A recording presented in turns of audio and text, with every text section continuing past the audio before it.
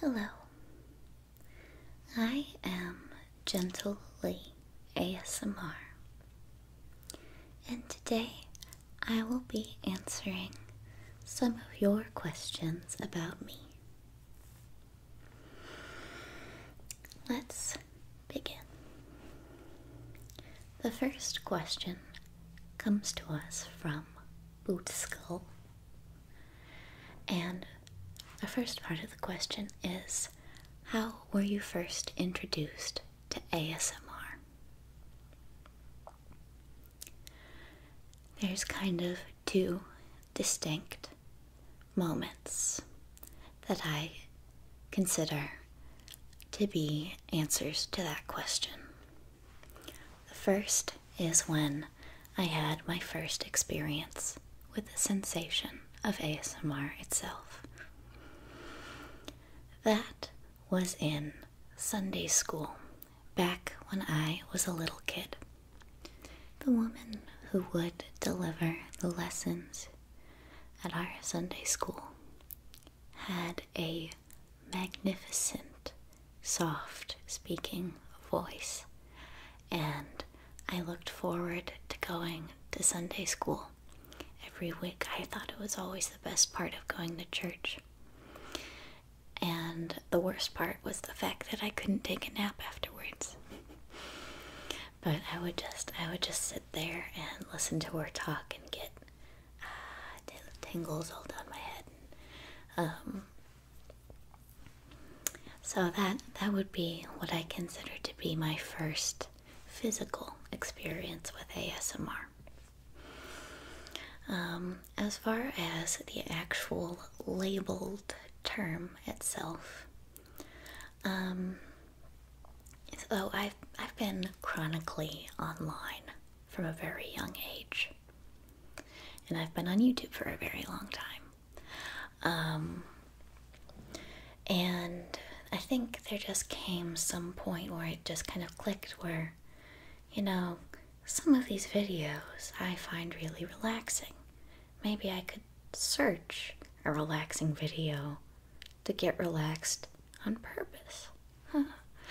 And so, the first ever ASMR video that I encountered was, such a good ASMR video, something like that. I'll link that video in the description, although I'm sure most of you have seen it. It's a classic. I checked and realized recently that I've been listening to ASMR for 8 years, which is really surprising. That seems like a really long time. But I've listened to it pretty consistently all that time, and I've kind of stewed around the idea of making my own, and eventually went through with doing it. The next part of the question is, what is my first favorite ASMR trigger? I think I'm gonna put a little clip of that in the corner, which is Queen of Serene's Floral Foam. I adore that sound. I watched that video over and over and over when I was first getting into ASMR. And the last part of the question, did you know that a banana is a berry?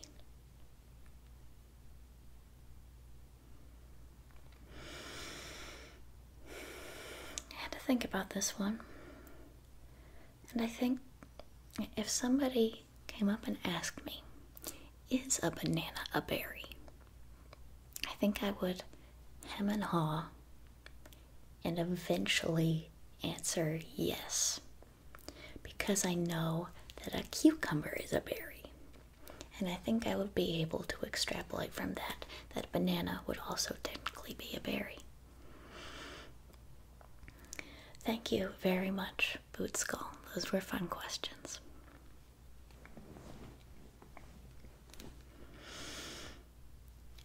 Next is from Bill Rodriguez, who asks, "What are your hobbies and interests?"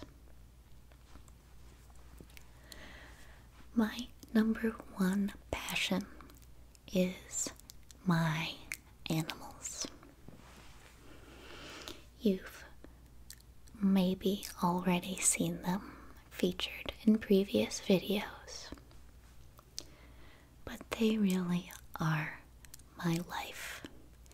They make me very happy, and tending to them is really my reason for getting up in the morning.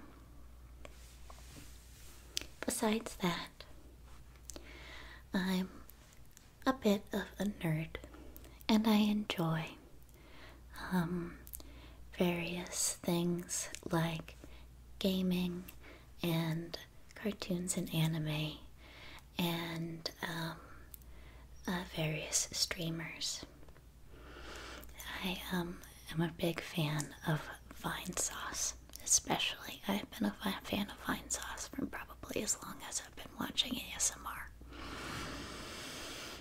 I also enjoy a lot of forms of art making. I like to draw. I occasionally like to remaster music and remix. I photograph, especially nature photography. And of course, I edit videos. Thank you very much for your question, Bill. Radu N asks, "I would like to know if ASMR has helped you get through a difficult phase, if it has benefited you in any way." I would say absolutely. ASMR was there through what I consider to be my lowest point in life, which was when I was 14, before I was diagnosed with type 1 diabetes. Undiagnosed diabetes can make a person extremely depressed, and that happened to me. I was at a very, very low point in early high school, and watching ASMR videos was really one of my few coping strategies. It really did provide a tether during that difficult time, which was fortunately resolved when I finally received the medication that I needed. The next part of their question is if Corona and its consequences have had an impact on your psychological well-being. I consider myself to be very lucky.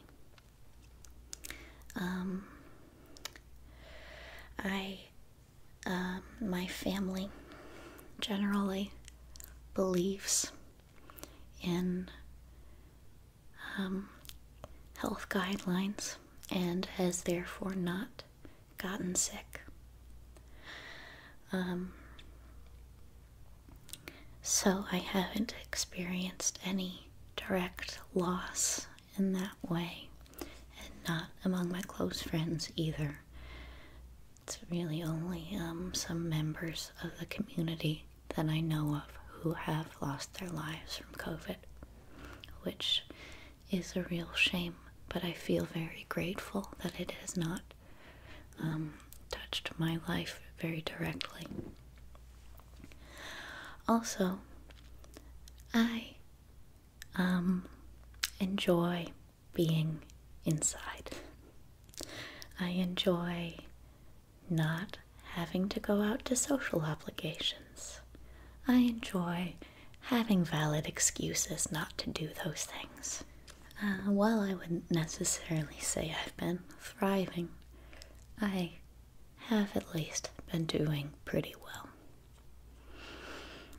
I haven't really minded the effects, socially at thank you so much for your questions.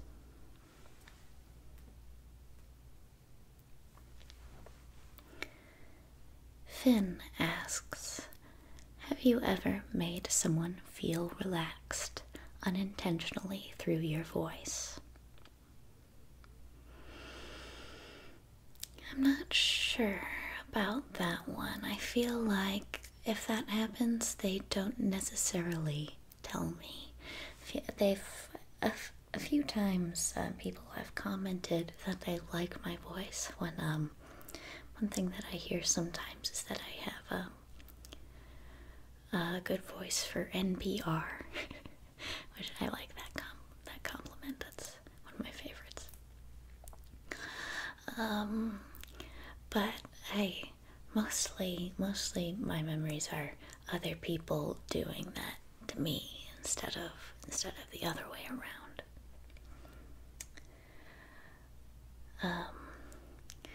And have I used ASMR techniques before without knowing it?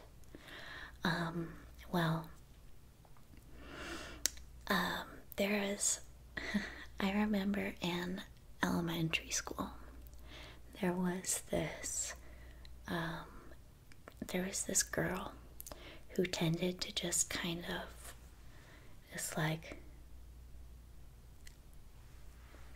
slowly run her fingers along the back of whoever she was sitting behind.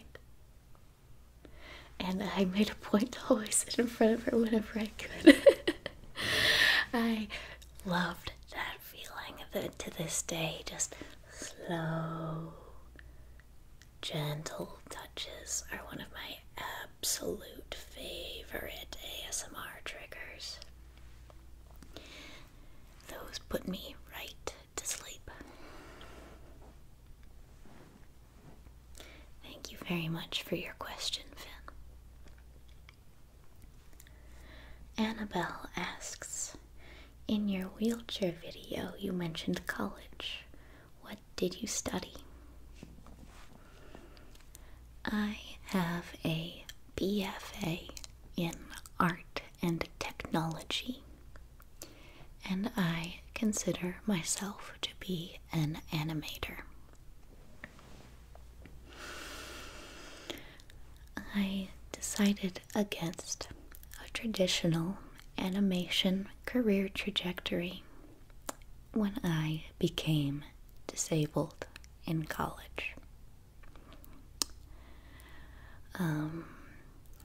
The current state of the animation industry is not great. Pretty exploitative. And the kind of expectations that they impose make me believe that I wouldn't necessarily be a competitive prospect if I was to try and apply just yet. So, I am currently spending time making my own kind of content, like this ASMR channel you see before you.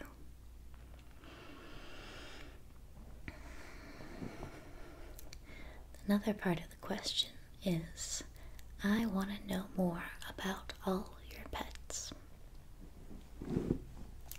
I will start in order of acquisition. The first is Snuffkin, or Snuffy the cat. He is my beloved kitty son. He follows me around and is very vocal. I have to put him away in his own little room when I record so he doesn't cry at me and disrupt the recordings.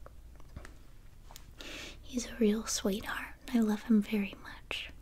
I call him my puppy because he acts a little like a dog. He goes on walks and he eats pretty much any food like potatoes potato chips and fries. He loves potatoes for some reason. He's a real silly kitty, and I love him very much.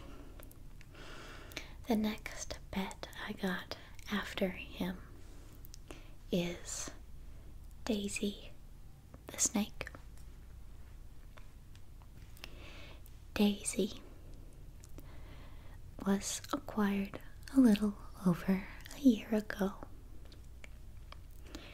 and is, I think she is about 2 feet long now. She is a very sweet snake, but doesn't do much because snakes in general don't do much. After Daisy, I acquired my rats.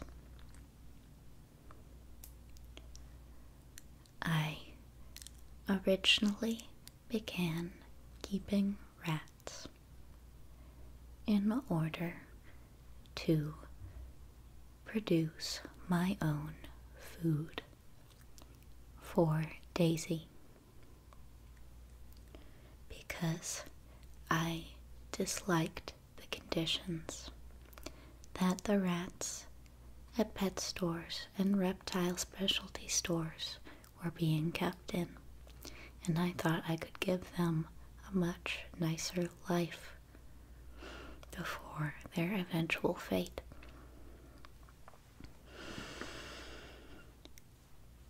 And I really fell in love with those little guys.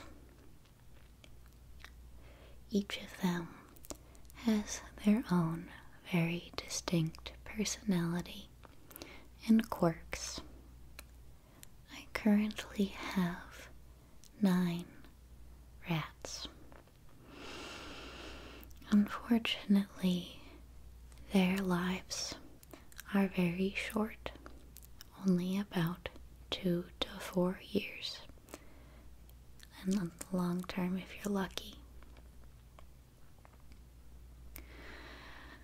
And they are subject to a lot of health issues, which can make caring for them kind of heart-wrenching. I wouldn't suggest rats as a beginner pet. I would instead suggest them to someone who is fairly used to caring for as well as loss of beloved pets. After the rats, I got Boo the ferret. I was very sad one night and looked on Craigslist for the word ferret, and there he was, $100 with his Marshall Mansion cage. I am very happy that I picked him up. The previous owner tried to do their best for him, but was limited by their 2 young children, and so he was kept inside his cage most of the time. Now he gets to run around whenever he likes and doesn't even have a cage. Those are all of my pets. Thank you very much for your question, Annabelle. Owen asks, do you play video games? I do play video games. I was raised on video games from a very young age. The first video game I remember liking is probably Katamari Damacy. Or actually, we love Katamari for PS2. I love that game to this day. I love the music, I love the visuals, I love how it feels. It is such a fun game. Except the freaking fire level. God, I hate that fire level.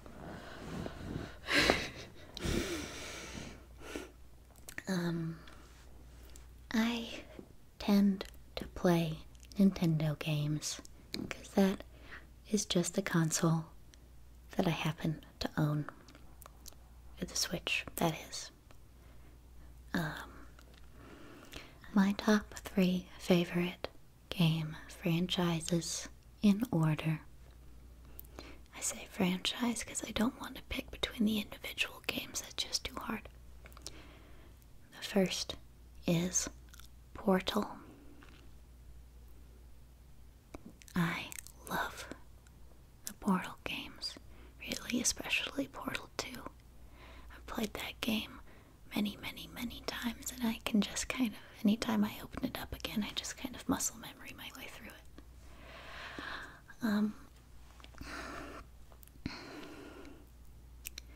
I wish they would make a third, but, well, maybe one day. The second is Earthbound, or the Mother series, specifically 2 and 3. I feel like I could write a dissertation on those games and their cultural impacts, because those 2 games just kind of unleashed a pop culture shockwave that I feel like people don't necessarily always realize, because so much pop culture is spawned directly from Earthbound, like Undertale, for example, and Homestuck. All of those things directly spawned from Earthbound parodies.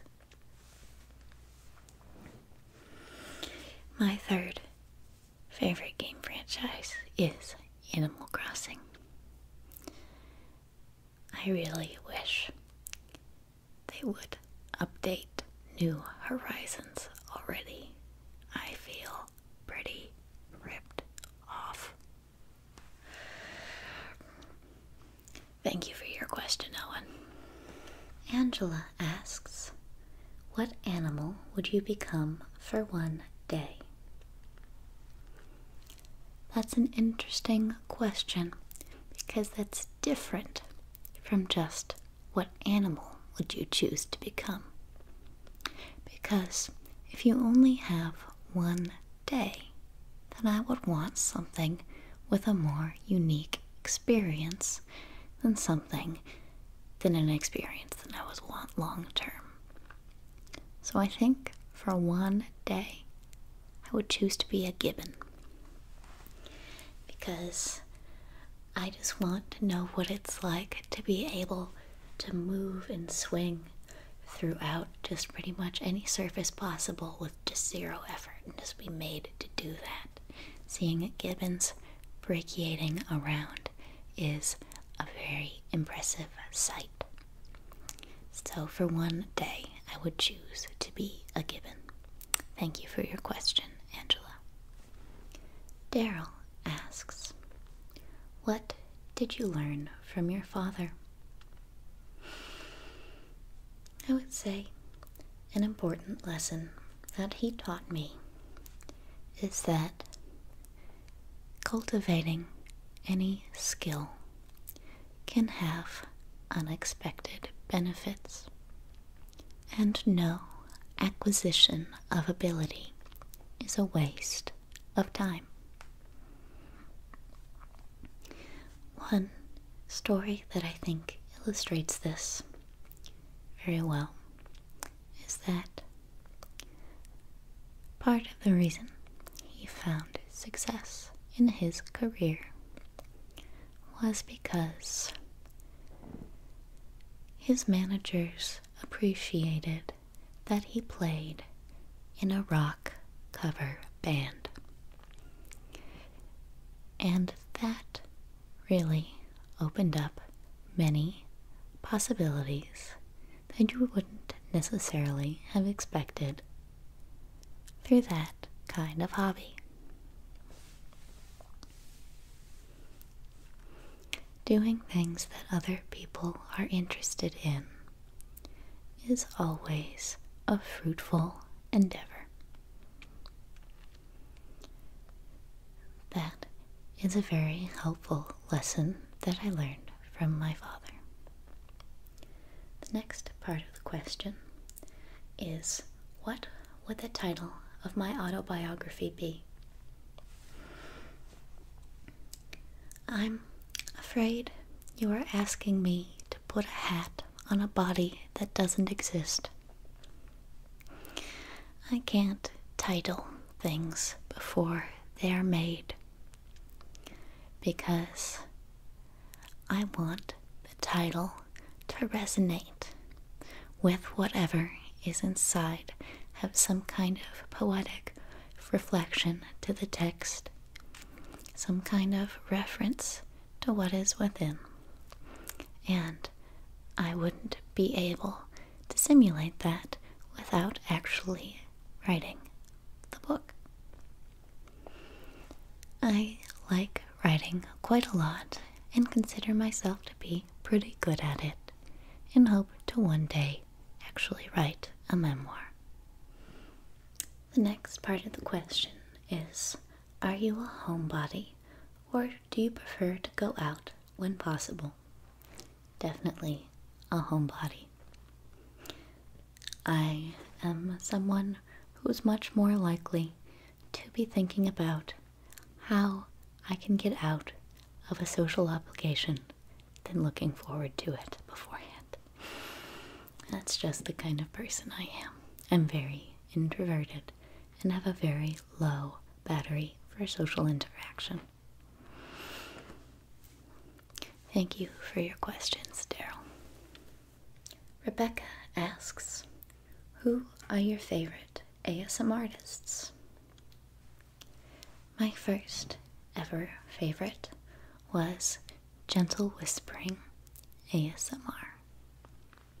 I definitely watched a lot of her videos before branching out to anyone else. You'll probably notice by my list that I have a strong preference for accented voices. So some of my favorites include Today ASMR, Ting Ting ASMR, African Rosa ASMR, ASMR Planet, and Whispers Red ASMR. I would consider those channels to be my favorite. So as you can see, I have a preference for female accented voices. I kind of already covered the second part of the question. So, do I like to read, and what kind of books, if so? Yes, I do like to read. My mom is a librarian, and I was kind of brought up in a culture of reading. And I consume graphic novels ravenously. If I get a graphic novel in front of me, it will be read and analyzed in about like 12 hours. I also enjoy reading just several fiction staples like Kurt Vonnegut, Neil Gaiman, Ray Bradbury. And I also really enjoy nonfiction. I would actually say I probably read a lot more nonfiction than I do fiction. And I particularly gravitate towards the genre that I refer to as horrifying nonfiction. It's definitely my favorite book of that variety is Educated by Tara Westover, which is a very riveting story about a very atypical upbringing. And it does contain some graphic content, so if you may be sensitive to that kind of thing, perhaps look into it before diving in. So, yeah, thank you so much for your questions, Rebecca. I really appreciate the comments that you left me, and I hope you enjoyed hearing my responses. And I sincerely hope that you have a very, very good